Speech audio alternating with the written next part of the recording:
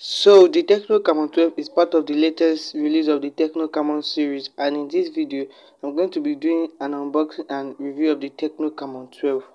So inside the box we have the phone itself, the TPU case, is 12 plus 1 warranty card, a SIM ejector tool, some user manual, earpiece and the charger. The owner of the phone has lost the charger. So the Tecno Camon 12 is the best budget device so far this year. It is priced at 47,000 naira and you can't believe what you can get from this device. The Tecno Camon 12 is a successor to the Tecno Camon 11. And before I continue, kindly hit the subscribe button and turn on post notification. The Tecno Camon 12 is made out of plastic and it comes in three colors, which are the dawn blue, dark jade and sky chan. The Tecno Camon 12 has the things you may need from a smartphone, from the display to the memory to the RAM to the battery and also to the camera, which is the main aim of this device. The Tecno Camon 12 runs on Android 9 Pie with HIS slapped on top it. I am not a fan of the ads running on the Tecno Camon 12, and to eliminate this you can install a third-party app.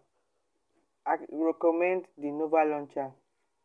The Tecno Camon 12 is powered by a MediaTek Helio P22 CPU that is clocked at 2.0 GHz with a 4 GB of RAM and 64 GB of internal storage, a 4000 mAh battery and a PowerVR Ge8320 CPU, which helps in graphics and gaming pretty well. Multitasking on this device is trouble-free and applications run smoothly at the background.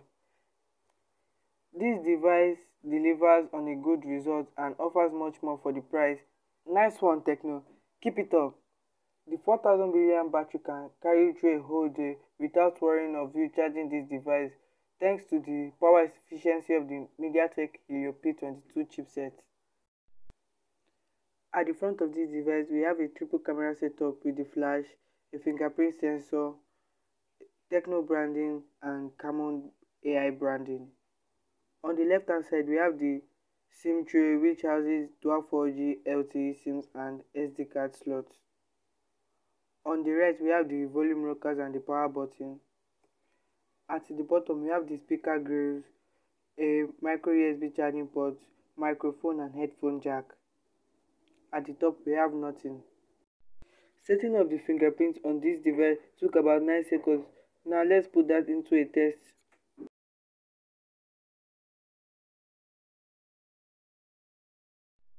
In the camera app, you can see the Google Lens has been integrated. Now let's see some pictures I took on this device.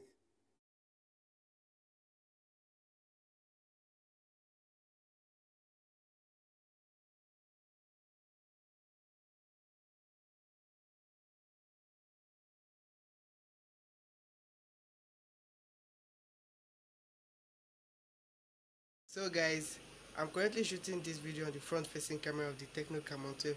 Let me know in the comment section about your thoughts on the video quality and the audio quality. See this apam. Thanks for watching. I hope you really enjoyed this video. If you want more of this video, kindly hit the subscribe button. It will mean a lot to me. Like, share and subscribe, and I'll see you on my next video. Peace.